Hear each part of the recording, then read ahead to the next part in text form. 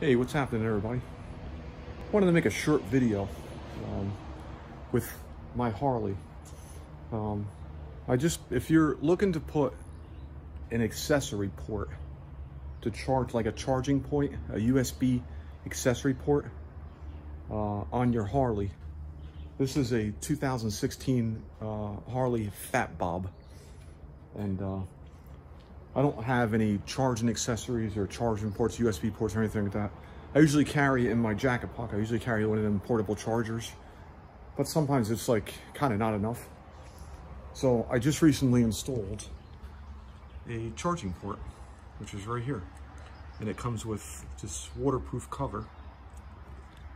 This waterproof cover, which is right here. And there's two charging ports right there.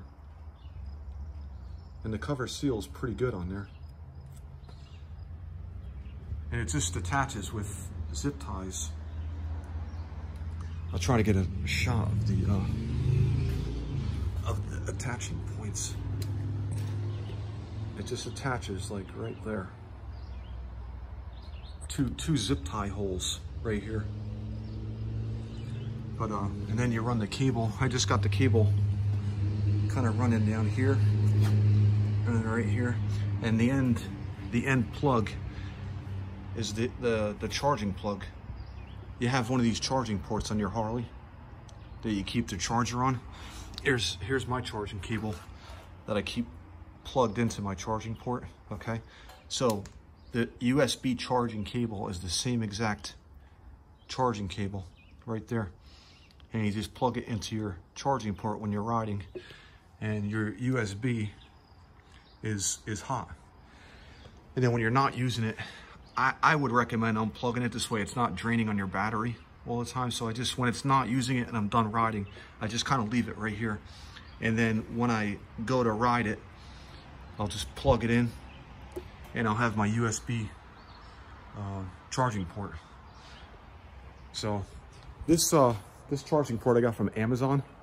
I think it was about $8, I think, $7 or $8. I mean, well worth it.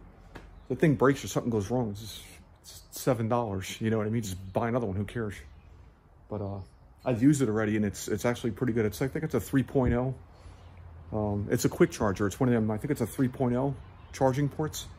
So it actually works really good, believe it or not. So anyway, I just wanted to pass that on to you. If anybody with like a soft tail Harley, you know, not like a touring bike. Touring bikes got their USB ports and chargers and stuff like that. But us guys with the soft tails and Dynas, but we don't have access to that.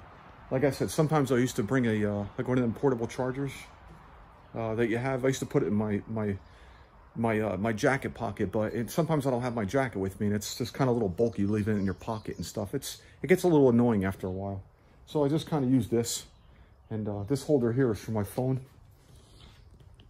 This holder here is for my phone, so I keep my phone right here, and I got the charging port like right below it, kind of right there. Here's my view right there, and there's the charging port right there. So here's the phone holder, and there's the charging port right there. So this phone holder I got from Amazon too. It's a Roam. That's the name of it right here, Roam. And it actually holds, I'll tell you what, for the amount of vibrations that you get with a Harley, the phone actually, I mean, the phone shakes a little bit. It's inevitable for that phone to shake, but it actually stays in there. You know, you attach these onto the corners, onto each corner, and this opens up and it holds it tight, holds the body, the sides of it tight, and this holds the phone in. So this phone holder actually works really good for a Harley. And then I got like I said, I got my charging port right here. So anyway, any more info you guys want to know, and anything else about the USB port or the phone holder or anything, let me know. But that phone holder works extremely well for a Harley, for a Dyna. This is a Dyna. This is like I said, a 2016 Harley Fat Bob. And the phone holder is absolutely 2 thumbs up.